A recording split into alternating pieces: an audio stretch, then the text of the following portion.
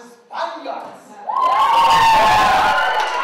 I believe strongly in a life experience. I want them to learn things that they can do, that they can retain, and that way it's gonna be long lasting. Aproximadamente 30 segundos.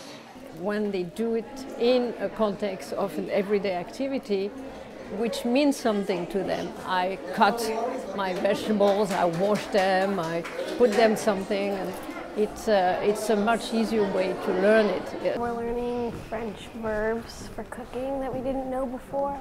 We had to speak live in Spanish, and it gives you an example of how to speak Spanish in real life. Hola, me llamo Maxwell. Y me llamo Julia.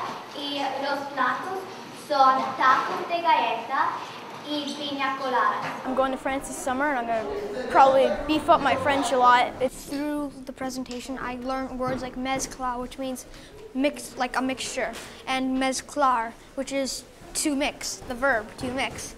And that was really fun. Hoy nosotros vamos a hacer ceviche de salmón ahumado. I think it's a great project because not only do we get to speak the language, but we also get to have fun using it and like incorporate cooking, which I think is like a great idea. This is not just cooking Spanish food or French food, it's just cooking because they're gonna be grown-ups and cook. So if they can experience that live and learning by doing, for me it's more effective than me teaching something just in pictures or in a book also. Nosotros ponemos papas fritas. I think it's really good because we can experience different foods from different cultures.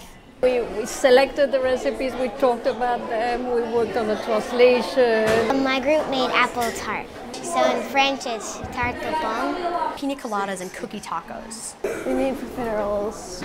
We made croque monsieur. So it's basically a grilled cheese with ham and Swiss cheese. Tranche de fromage. And we put a sauce called bechamel sauce. Some people call it a white sauce. When you make education fun and education, how do you say it, like I can relate to that education, then that's it. The kids will love to learn and they wouldn't even know that they're learning. And that's a trick. Yes. The food is really good. Everybody's done a great job, especially this margarita. We've worked so hard. This is pretty much what we've spent our whole year doing.